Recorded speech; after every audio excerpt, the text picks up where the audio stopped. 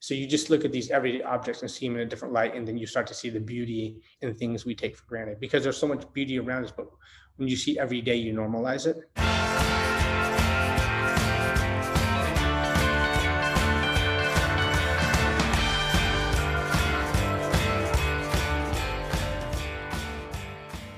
Hey there, Beyond the Palette podcast listeners. I'm so happy you are joining us here today. I'm your host, Whitney Rosenson, the president and owner of Art Dimensions, and I'm really looking forward to chatting with an awesome and just a very prolific painter today, Gus Harper.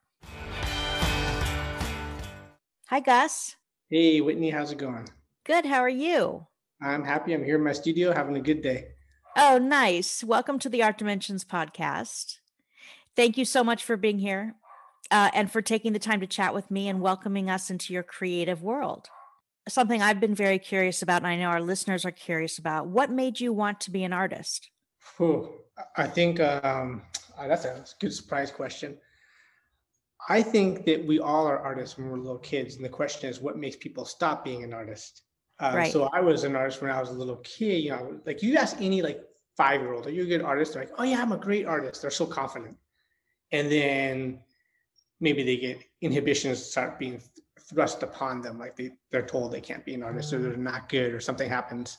My mom is an artist. Right. So I always had that as a possibility in my life. And when I was a little kid, if you asked me, what are you going to be when you grow up? I would have said, one day I'm going to be an astronaut, a fireman, an artist, and an NFL football player. You have all those things. And as you get older and you mature, some of the things fall away and some take shape. And the artist thing just took shape over the years, just more and more. I always loved being an artist. I thought I think because my mom is an artist, I thought that's a possibility. You can be an artist. That's an okay adult thing to be. So she inspired you. Yeah, absolutely. And I think it's for me, it was my first choice thing I could be. I thought, I'm going to shoot for my dream, and it worked out. So great. How long have you been painting? All my life, in a way. I mean, I was just like the kid who was good in art class in elementary school and through high school. I sold my first painting when I was 17 years old for $100. Oh, wow. Yeah, it's actually a little bit of a fun story. So I used to run track and field, and I had drawn a picture, a black and white drawing of the American record holder in the 800-meter run, which was the event I ran. And I just happened to be at a track where he was working out when I was in high school. I saw him, and I called my dad and I said, hey, Dad, when you come pick me up from practice, could you bring that drawing of Johnny Gray down? And so he brought it down, and I went up to Johnny Gray and asked him, excuse me, sir, hey, could you autograph my drawing? He said, sure, kid. And he took a look at it. He's like, whoa, this is amazing. Could you draw me one? I'll pay you for it. And I was 17. He was my hero. I said, draw you one, I'll paint you one. So my hero gave me his phone number. Then I went home. I was like, damn, I got to figure out how to paint it now. I didn't know what I was doing. But that was my first sale. Oh, that's amazing. That's amazing. So who are some of your greatest influences besides your mom? It's interesting. That's hard. A lot of the people who influence me, I don't paint like them, but they influence me as they inspire me. Recently, I'm really inspired by just street art. That's what I look at and see the most. I really love the work of Francesco Clemente. It's one of my all-time favorites. Then, I get inspired by musicians and other things that kind of, and authors. I get inspired by music and literature quite a bit. So that's kind of funny. You would think you want something a little bit more on the nose, but sometimes that's what kind of comes into me. That's the input that influences my output. Yeah, no. Those can be great influences. I know philanthropy is important to you. So can you tell us which charities you are working with now and about your popular Gemscape installation? Oh, sure.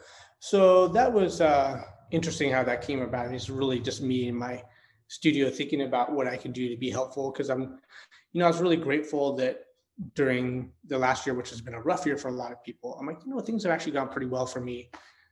That's great. But there's a lot of people, there's a lot of negativity out there. And I thought, how can I help out a little bit? And I had been painting these gem paintings, and I really got into them. And I started making these little cutouts that I was placing all around outside, in the mountains of Malibu and Santa Barbara for photo shoots. And that slowly turned into a street art thing where I was going to put them all throughout the city. I'm like, this is a perfect opportunity right here, um, for me to do a little philanthropy. And so I worked with two charities. One was the Pilot Light Foundation, which helps people kind of like suffering from abject poverty, helps them raise their quality of living. And that's a friend of mine named Carol Levy runs that. So I'm going to help out them. And then also, to be more local, I'm going to help out the Boys and Girls Club at Santa Monica when I was a little kid. And I love that place. So anyways, I started putting these gems all throughout the city. How many did you put out? I put out maybe 60, and I think I should show you one. And I mean, I put them from Santa Barbara to Pasadena to Echo Park, Monterey Park, East LA, Redondo Beach. So would you hide these, or would you? I did a little bit, but I thought, I want them to be found. So I put them kind of conspicuous, and they'd be just sitting out where somebody could see them, and they had a little note sticking up. And the note would say, "Congratulations, you found me. You can keep me." And then you open up the note. Inside, there's always like a little bit of money, maybe like God. a $2 bill to a 20. One had $100 in it, and it says, "If you're in need, please keep this. And if you're feeling grateful, please feel free to pay it forward." And then there's a link to the Pilot Light Foundation, which is pilotlight-org.org. And then there's another link to the Boys and Girls Club. And so some people who found them actually did pay it forward. Everybody keeps the gem. Some people actually contributed and gave money to those organizations. So that was kind of fun. And it just gave me, it kept me creative. It was like really good for me too. It gave me something to do. And not that I lacked things to do, but it just kind of fueled my own energy. And just add a lot of positivity to what was going on. I'm really into these paintings, and I think they go well in my studio with what I've got going on. So yeah, I'm enjoying having them around. So the Gemscape installation, is that still happening now, or have all 60 been found? So no, they've all been found.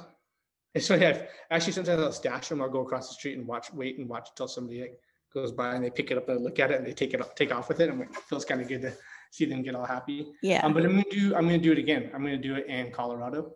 Oh, great. Yeah, it's gonna be in the Boulder, Denver area. And then there are talks of me doing it in other cities, oddly like Salt Lake City. So each time I do it, I'm going to link up with a local charity to do it. Oh, fantastic.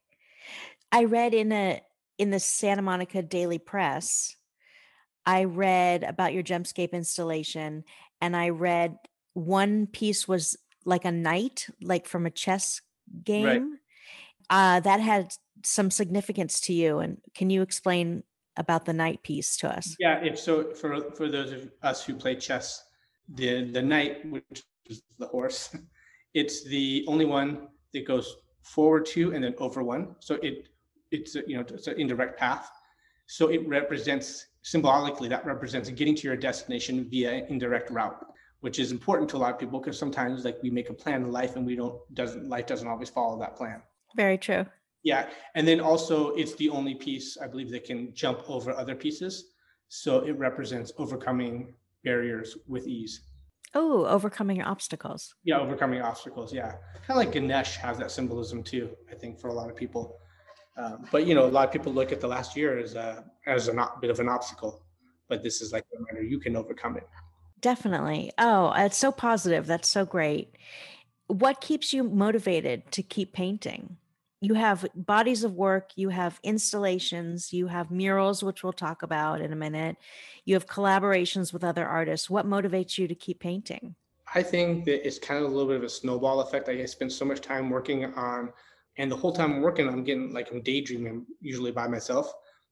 So all those daydreams is just times for me to come up with new ideas. And I think, I could tweak this painting a little differently and have a different effect. But I want to keep my original idea. I'll do that for the next one. And then I'd make another one, and just then also have a body of work where each one's a little bit different, but the last one may be wildly different than the first one. That's kind of where the seed starts to grow a little bit. And then I get such nice feedback from people, like the affirmations, friends or people who are buying paintings. I think being outdoors, I've been doing a lot of paintings outdoors lately, like installations especially.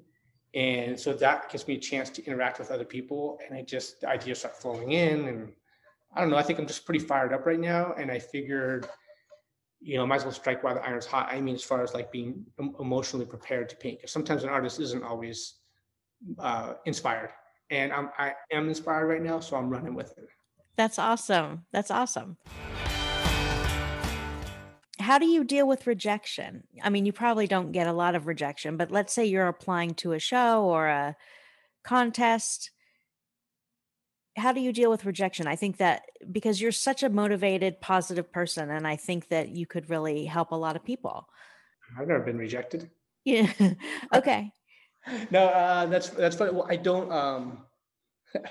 If It's a tricky question. it's a funny question. I don't know if it's actually something I face as much these days, but maybe because I'm not putting myself in position for that. Like I have a couple of younger assistants, and like maybe a young man who's working for me, he's talking about a girl he wants to date, and you could get rejected, and people take that personally. Like think about this on a romantic level, right? They get rejected. I'm like, no, that person just realized before you did that the two of you are not a fit. So like it's not a rejection. It's just a I understand. I understand that. yeah. And I mean, gosh, yeah. By the way, I always recommend the book, The Four Agreements, because the first agreement is like don't take things personally. And a Right. lot of times if you're a young artist, and I don't do this anymore, but I used to like apply for a show or something. You're sending your images in along with 1,000 other people who are applying to get to some show, and somebody you've never met before is looking at them. They might be looking at your stuff for like a second. There's no, Ah, what advice would you give to your younger self? I think one thing that I follow pretty well, but I would advise myself to do it even more, would be just only paint what you want to paint. I don't like how do you avoid even like be very careful with commissions. I love when somebody says, "Oh, I love this painting. Could you make me a bigger one or a smaller one?" Sure. Luckily, I've been in a position where people haven't asked me to do what, like, they don't look at this and say, "Hey, that's cool. Can you paint a portrait of my dog?" Luckily, that hasn't really happened to me. Right. But I do see sometimes artists like, I need the money and I got to do it. And, I've had people ask me to do things I didn't want to do. And I have said no. But sometimes when people ask, they put a little input in. And like, it's just inside my comfort level. Okay, I'll let you weigh in a little bit. And then they push a little bit more. All of a sudden, it's like not comfortable anymore because it's no longer your art. The audience will notice. It'll look compromised. You'll notice. The art it won't be true anymore. That's great advice. I That's mean, that's great advice I advice. might give somebody else. I don't know if I give that to my younger self because, like I said, I've been. But that's great advice for a new artist or, even a seasoned artist. Yeah, it's something I need to remind myself of all the time. Actually, another thing, this is something that I've learned over the years, and I still need to remind myself is like, don't get frustrated when a painting isn't working because it just means it's not done yet. Sometimes I can be like, I can tenderly like, let it be let it be whatever it is because that's what's coming out of you from that day, and then therefore it's true. So you maybe let go of expectation a little bit. And just be authentic. Yeah, most artists are pretty authentic, but sometimes you can have somebody come in who, out of enthusiasm, not out of a bad space, it's out of joy. They might want to weigh in and tell you what to paint a little bit because they're Oh, thinking, if I was an artist, I would want to paint this. I'm like, yeah, but you're talking to an artist who he or she may not want to do that. You should respect the artist and respect their process. yes. Yeah. Okay, I want to talk about your murals because they are so incredible. You've created a bunch of murals. There's one in Malaysia, there's one in Chiang Mai, Thailand, there's one in Santa Barbara, in Malibu. Where else can people find your murals locally? There's in Santa Monica, there's one on 34th and Pico. I recently painted some barricades on Main Street. Okay. I just did one in Ventura last week, a pretty big one on Main Street and Telegraph. Oh, great. There is a giant one, a 600-foot long one in Malibu on Malibu Canyon. How long are these murals? How large are they? And how long does it take you to complete them? So some are so small that they would just be like street art. Like I painted a skull on the side of a wall in Kathmandu. That took me like 2 hours. Then there's one that took me 6 weeks. It just depends on the scale. The one I just worked on in Ventura, I did in two parts. So I did a side wall that took me 3 days, and then I did a longer adjacent wall that took me a solid week. I think I'm going to do one this next week that was going to take me 2 days probably. I never really know because sometimes I might make a change. I treat my murals like canvases. Like I think a lot of professional muralists will go in with an outline and just kind of fill it in. It's very scientific. It's mapped out. I treat mine like a canvas. I go by feel. So I'll paint over here, then I'll move over here, then I'll go over here. And then based on what came out here, I'm like, oh, over here no longer looks good anymore, and I'll make a change, and that so I'll paint over things until it all works out. You might start with a plan, but once it comes into reality, you think, you know what, I'm going to make an adjustment. So I don't always know how long it's going to take. That's so cool. So it's more of a spontaneous process for you. Yeah, it can be. And actually, what's been cool too is I've had a couple people have hired me, and they said, "Yeah, I'm going to hire you to paint this wall." And I'm like, "Great, I'm going to start tomorrow." And somebody will come up to me and say, "Oh, what are you painting?" I'm like, "Oh, I don't know. I I just start painting." I was in Sri Lanka, and I did a mural there, and it was really hard for me to get permission to do this mural at a train station. I finally got permission, and I was so relieved. I'm like, "Oh, I guess I better go to some paint now." And while I'm at it, I better think about what am I going to paint. Right. And then there was a crowd of people watching behind me. I'm like, that's a little bit of pressure. So I formulated a plan quickly, and I went with it. And what was the end result? What was that mural of? It was like actually much more of a very spiritual painting. It had a big lotus and a woman's face and all this like, Oh, neat. yeah, That sounds absolutely it was exquisite. fun. And actually there were like so many people watching, and I would say, hey, do you want to help out? And I get people like a little place, and they start to work, and then they got really into it. And it was great because I didn't plan when I went to Sri Lanka. I'm like, all of a sudden just came in. I'm like, I want to go to Sri Lanka like tomorrow. And I did. And I got there. I'm like, I don't know anybody here. I didn't do any research. Like I just arrived here. And so it's kind of like a little, and I thought, I don't know what to do. What's the most carpe diem thing I could do? So I was like, I'm going to paint a mural. That's how that came into my head. But like I said, I didn't know anybody. Well, after I finished the mural, I knew so many people. I had so many invites for dinner and places to go, Oh, nice. and also invites to come mural inside people's homes. Everyone to mural. I'm like, okay, I'm only here for a limited time, but That's wonderful. Tell us about your different bodies of work. You've got the Sojourner's Journey. yeah, the Sojourners, that because that came out of like I was traveling the world so much, so I literally was a sojourner. But we all are like spiritual travelers. So yeah, that's kind of a recent body of work. And what are the other bodies of work? I think the first one was the signs of a benevolent universe, ordinary everyday objects, showing them in a different light by maybe even exaggerating or simplifying the details. Like it could be something like ones that was more popular was the citrus series. So it could be like an orange slice, like super close up. But you get so close that it starts to look like lava or mountains. So you just look at these everyday objects and see them in a different light, and then you start to see the beauty in things we take for granted because there's so much beauty around us. But when you see every day, you normalize it. People tend to overlook things. Yeah, which is interesting because like I'm talking about like literal objects, but you can start to do that with people even. You take for granted a lovely person in your life or gratitude for like the amazing stuff we have. Yep. So that was a good one. I did another body work called Minor Identity Crisis.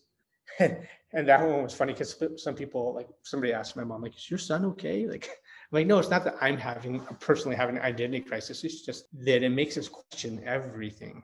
And this was like a couple of years ago before I think things is even more so now. When you have all this information come in, it makes you question entire paradigms. And when you do so, there becomes an unknown. Sometimes unknowns bring about fear. And so this was about finding the tools to overcome fear and become the best person we could be. Oh, I love that. Yeah, it's something I think about, but at the same time, I'm still making paintings, so I'm still trying to make a cool painting. I still want to look good. It's not just about the concept. Of course. Well, but it's both.